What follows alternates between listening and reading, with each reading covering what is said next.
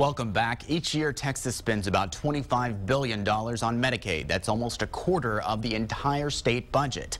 This week, we caught up with two lawmakers who know this topic well. Senator Leticia Vandepute, the Democratic nominee for lieutenant governor, who is also a pharmacist, and Dr. John Zerwas, a Republican member of the House who practices medicine in Houston. We know that there's a significant amount of fraud, not to the point that it is causing the program to collapse, but certainly it's an amount of money that we know that if we could recoup, we could put to much more effective use. And so there's kind of two entities involved in this: the Office of the Inspector General, which is separate from Health and Human Services, which has a whole program dedicated towards identifying patterns of fraud that allows them to go in there and then recoup these payments. And then you have the Office of the Attorney General, which is also very effective in identifying some of the fraudulent activities that go on. Both of those groups have been quite effective in recouping millions and millions of dollars that ultimately can be used for the use they're purposed for, which is the delivery of health care services. Well, what we know is that the legislature passed Senate Bill 8, and with that was the idea to look at fraud, waste, and abuse. And it has been very, very exciting to see how our Health and Human Services Agency has implemented that. It's really looking at contracted management to look at the anomalies. I mean, we know from payment billing systems when something is just getting, so you've got these outliers. But what most of the focus was today was not just about Medicaid, but our healthcare system. We know that when it's waste, it's not using the data, it's understanding that Texas used to lead the nation in readmissions to hospitals 30 days post-discharge. That costs everybody money, not just folks in the Medicaid system, but employers who pay for their employees' health insurance. So what we discussed today is how to work better, how to use the data to find out what really saves money and improves outcomes. What types of things do you think that the legislature should focus on when it comes to Medicaid fraud in the next session?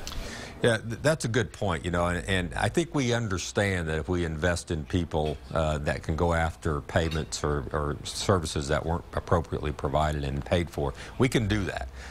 But that's a pretty sizable investment, and it takes money out of the system, whereas we want to keep it in the system.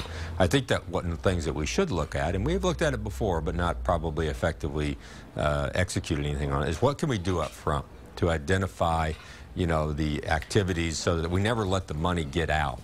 Now, a lot of what's going to happen in this area will occur among our managed care companies in the private sector, and they are incentivized to, you know, clearly diminish the amount of fraud and abuse that occurs out there, because if they can, then they can keep the money, you know, into the managed care company itself and have it available to deliver the services that are intended to be delivered. We know that healthcare is a huge part of productivity in this state. It's part of the economy, but it also has direct workforce issues. People who are healthy are more productive at work. If we can make sure that families take that responsibility to stay healthy, then it cuts our costs way more than we could do with fraud or abuse. It's the waste in the system. It's making sure that we make smart decisions about our lifestyle, about our choices.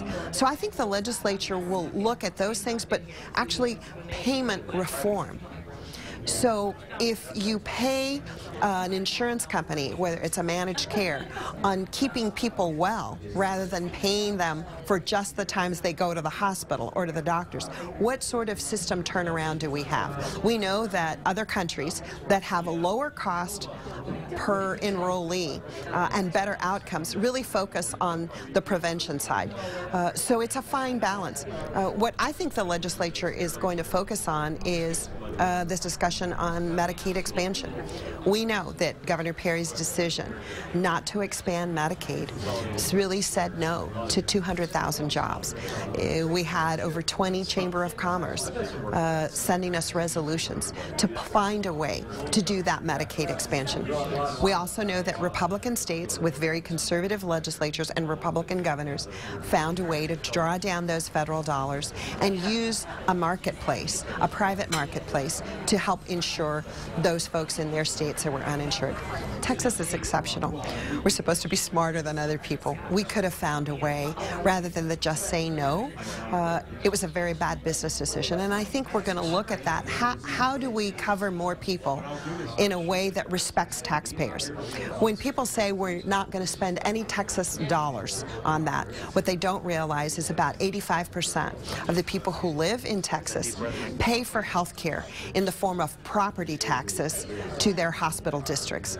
So it may be very disingenuous for the state and the state legislature and our leadership to beat their chest and boast about not using any more taxpayer dollars for Medicaid, when in fact those people are paying for health care at their local level. So let's respect the taxpayers. Understand that it's not just the state dollars, it's their local property taxes. When we're honest and transparent about that, then we can come to the table and look at what's best for our state and how do we use those dollars that all of us pay in IRS taxes and bring them back to this state in a manner that is cost effective, that isn't fraudulent, that's not without abuse, and that strengthens our economy. But how, with this type of issue, do you get both parties, Republicans and Democrats, to agree on a plan? Well, first of all, you've got to have the willingness to sit down. What I know is with my 23 years in the legislature, I've always been willing to sit down with people at the table and people who I call sometimes strange bedfellows, you know, very opposing views. But they have the same goal in mind, which is to respect taxpayers, understand how we can do this better, more effective. And there's a way. There's a way to do this. It was a very bad business decision not to cover those individuals when it would have cost Texas taxpayers very little. They're already paying at the local level. They're already paying IRS taxes. Other conservative states found a way to do this. Texas can too. I think that actually it's a good point, and typically, you know, Republicans versus Democrats on this issue, you do see some difference there, but there's probably more things we agree on than we disagree on, and I think this is one that absolutely we would agree on. You know, none of us want money going out for fraudulent purposes and not being used for the provision of health care. Now, we may differ on how much money we have available to spend to do that. But I think clearly, you know, we are of the opinion that, you know, let's make sure that the money that we appropriate is used for the purposes that it's appropriated for. And if we have fraudulent activity, whether you're a Republican or whether you're a Democrat, you're going to want to find a way to either prevent that or to recoup those payments that were made. Still ahead, our healthcare roundtable, Lee Spangler from the Texas Medical Association and Becca Aronson from our partner, the Texas Tribune, when we return.